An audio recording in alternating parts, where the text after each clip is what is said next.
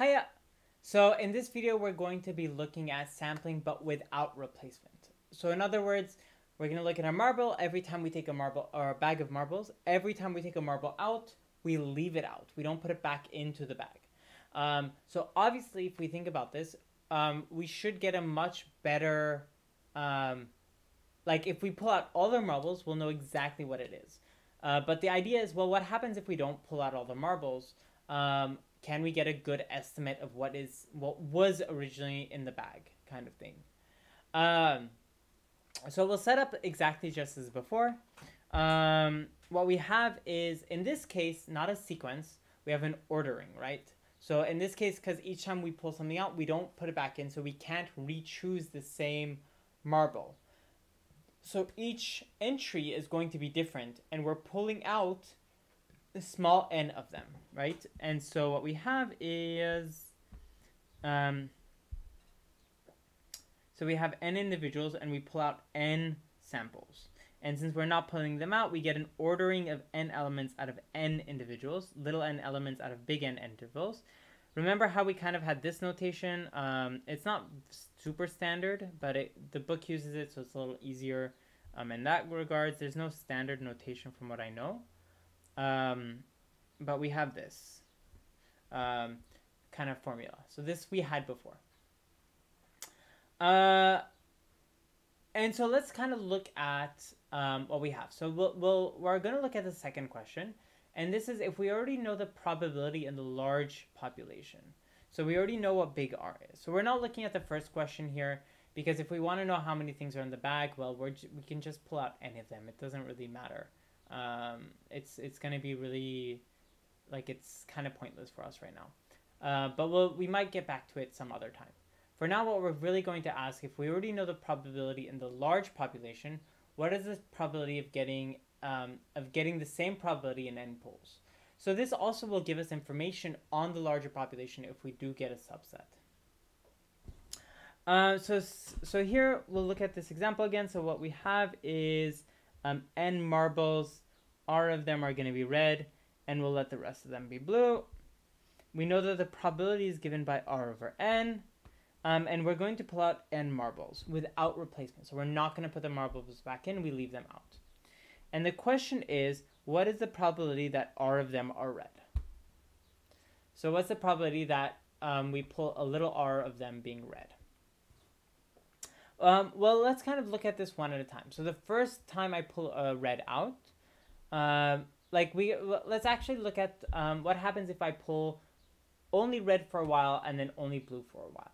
So say I pull the first R, the first R we pull are going to be red, and then we'll let the rest n minus R be blue.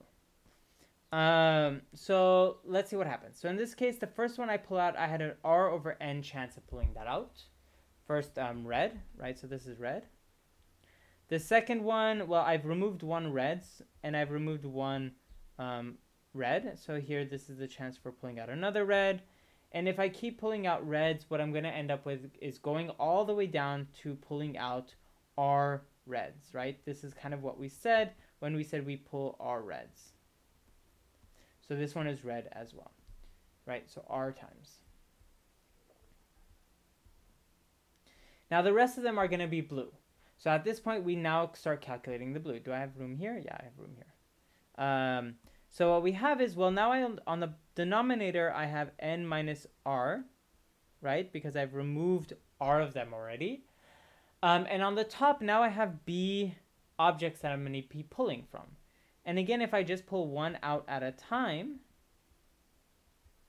what I end up getting is this is minus, in this case, we do have n minus r, so whatever the remainder is, plus 1.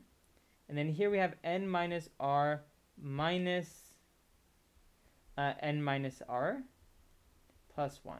So here, if you look at this denominator, this little denominator here, this is just n minus n plus 1, which is what we would expect, right? We pulled n things all together. And each one of these were blue pulls, right? Blue, blue, blue. So if we multiply these together, we get exactly kind of what we want, right? So we end up getting, well, let's look at what we have here. up top, what we have is, so on top we have, here I'll write this down. On top we have r times r minus 1 all the way up to r of r minus r plus 1. Right, so we have this. I'll put these in little cloaks. And then we multiply by, so what we can do, yeah. So here what I'll do is this, if you notice, this is just going to be r factorial over r minus r factorial, right? Because I can do, maybe I should write this on this side. So you can kind of see what I'm doing here. Is here if I divide by r factorial, sorry, not r factorial, r minus r factorial.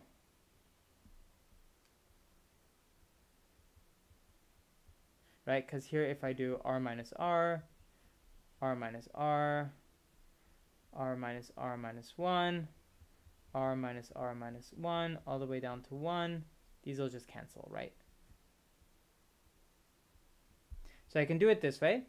And I can do the same thing for the blue. So blue, we had blue times blue minus 1, all the way down to blue times minus n minus r plus 1. So this is just blue factorial minus b minus n minus r. And then n on the bottom, it's a very similar thing. We get n times n minus 1. But notice how we keep going from here, right? So we go from n minus r plus 1, and we keep going to n minus r minus 1. And we're going to end up with all the way to n minus n plus 1. So we end up with n minus n plus 1. So here we get n factorial over n minus n factorial. So putting these three together, what we end up having is, do I have room here? Not really, so we'll do it here.